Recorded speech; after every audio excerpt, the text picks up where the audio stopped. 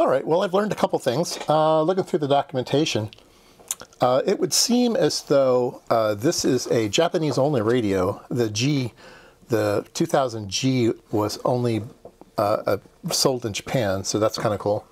That might make it a little more difficult to fix if the circuitry is a little bit different, but I do have schematics, so I should be okay. Let's see here. Also, when you purchase the radio, even though it says upper sideband CW and lower sideband wasn't actually an option that you had to buy. And it goes right there. There's a separate crystal for the lower sideband frequency. Not that I ever want lower sideband, but that's why it doesn't work. So I'm happy about that, actually, because it's something that doesn't work, but it's supposed to not work, so that's good. I don't know what all those extra things there are, why they're not loaded. I really don't know what that is yet. I don't think it's part of this lower sideband thing. I think it's actually something different, but I just don't know. Okay, let's see here. What else did I learn? What else did I learn? There's a connector that's not populated, and that had me worried. Right down there, there's a connector with nothing attached to it. And as it turns out, that's the memory backup. There should be a NiCad battery that connects there and keeps the thing remembering what you programmed it into. So it's not necessary to use the radio. I might put one in. It's supposed to go in a bracket that goes right on those 3 screws right there. The battery's supposed to go onto a bracket, and the screws are missing and the bracket is missing, so I doubt that I'll put one in. I don't think it's necessary. Let's see, what else did I learn? I ordered on eBay. I think I've purchased from this guy before. He sells capacitor kits for radios where he just gives you all of the capacitors. You don't have to go sort them out and everything. So I ordered a set of capacitors for this radio, and I'll do a complete recap of it. Why not? It seems to be really easy to work on, so that'll be good. And maybe I don't need to do anything. Maybe it'll work after I recap it, so that'll be very good. There's a lot of crystals in this radio. I was actually quite surprised how many crystals there are, but that's okay. All right, let's take a look at the block diagram.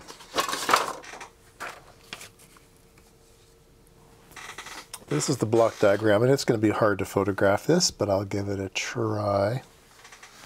All right, so the way that radios work is there's usually a carrier that gets modulated, and then it gets upconverted and stuff like that. So there's a table here of how this radio works. So there's an upper sideband carrier, a CW carrier, and a lower sideband carrier that's the crystal that's not loaded. The crystal that's not loaded is a 10.6965, very difficult to find. The FM is a carrier of 10.695, okay? That gets mixed with a phase lock loop, which then takes it up to 144 to 146, and these are the interrupt frequencies, 133 to 135 range. Okay, so I figured that out. All right, so let's take a look at how the FM works. Microphone amplifier, comes in a low-pass filter. Then there's an FM modulation that operates with this crystal. So the audio information wiggles the crystal back and forth, and then you get FM modulation. And this crystal is at 10.695, so that's the FM frequency.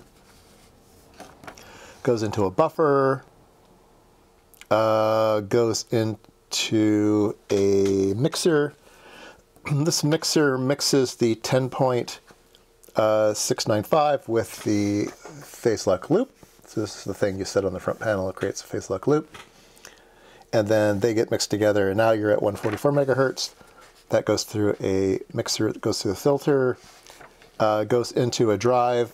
This has ALC on it. Oops. This has ALC on it. This is the high power, low power that's not functional in my radio right now. So it sets some type, it sets the ALC to, instead of going full swing, it only goes partial swing. So we'll take a look at why that's not working.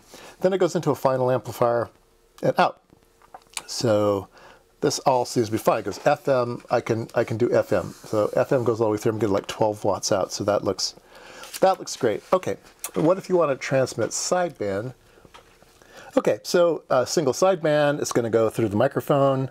Instead of going this way, it comes down here. It gets amplified through here. Looks like there's a double balance mixer with diodes here. It gets mixed in with a carrier.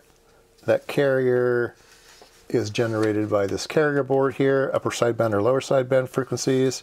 So that gets mixed in. It gets buffered. It goes into a filter to clean it up. Then it comes up this way. It gets buffered again. And then it comes up this way. So now, instead of the path being this way, the path is now this way, but then the rest of it's all the same on the output. The ALC loop and the final amplifier, so the power comes in from here.